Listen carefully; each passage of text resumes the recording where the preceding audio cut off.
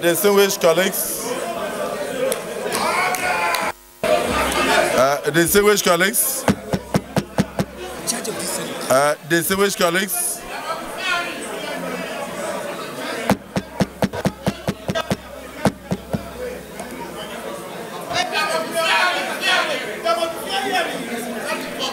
distinguished colleagues, I will put the question again.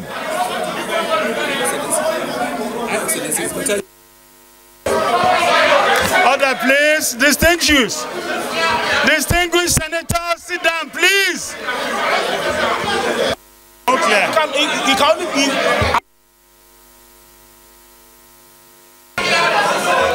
Order, please.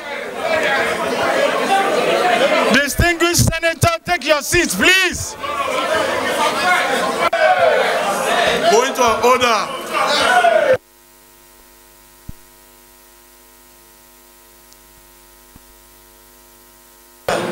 Mr. President, point of order.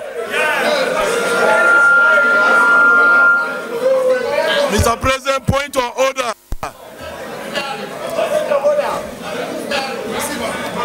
Somebody insulted us here in the room.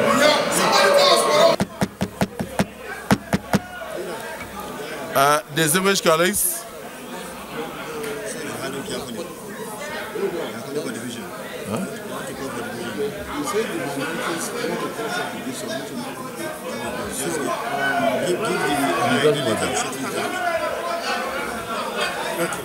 Don't worry.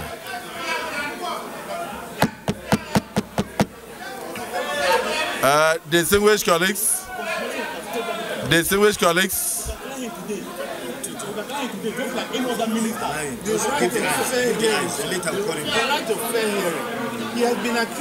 Distinguished colleagues.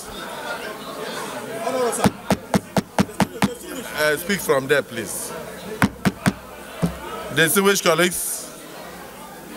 And today, we need to find out, Mr. Senate President. Nobody is stopping him from being cleared. No. And I'm happy the way the president has sent so many people, great people here.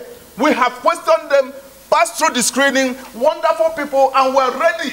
As much as they are ready to work with the system, we are ready to clear them.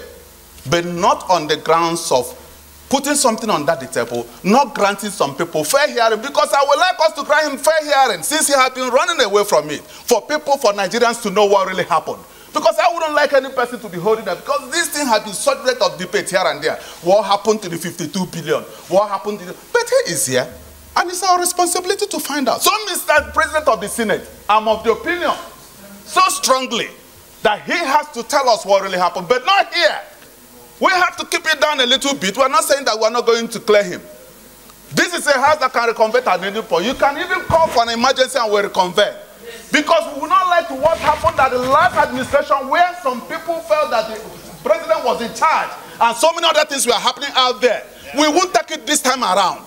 We want a situation, we hold you responsible from the onset. Since Mr. President has started showing us the right hand, we must follow along that side to make sure that we work with him in that right hand as well.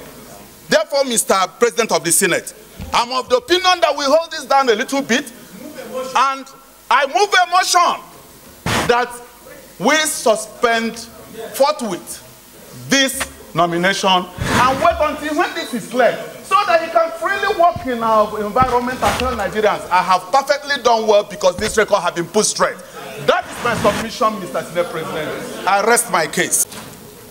Very ably moved by Senator Darlington Wokocha,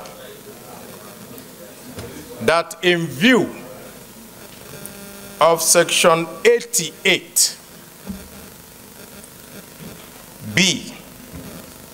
of the 1B of the Constitution, which mandates the National Assembly to go ahead and look into the conduct of affairs of any person, authority, or ministry. And where such a person refuses and deliberately stays away from letting the National Assembly do its work, and in view of the fact that this nominee rejected the summons of both the House of Representatives and the Senate, that I do support that this nominee should be stepped down pending when he decides that the National Assembly has that right to inquire into the workings of a minister and his ministry. I so second.